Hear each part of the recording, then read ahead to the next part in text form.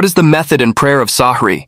The messenger of Allah, may God bless him and grant him peace, said, "Eat Sehri and fast, because there are rewards and blessings in eating Sehri. Therefore do not leave it.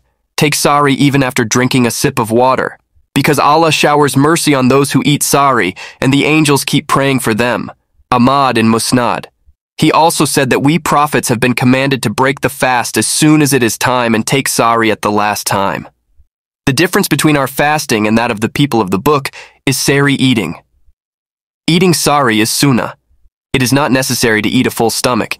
Even if you drink a mouthful of water, the sunnah of Sahri will be fulfilled. Eating Sahri during Ramadan is an important act of worship. Eating and drinking at the end of the night or in the morning before Sadiq is called Sahri.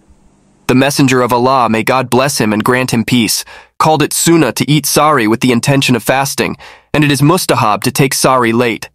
However, it is makruh to delay so much that in the morning there is a danger of becoming righteous.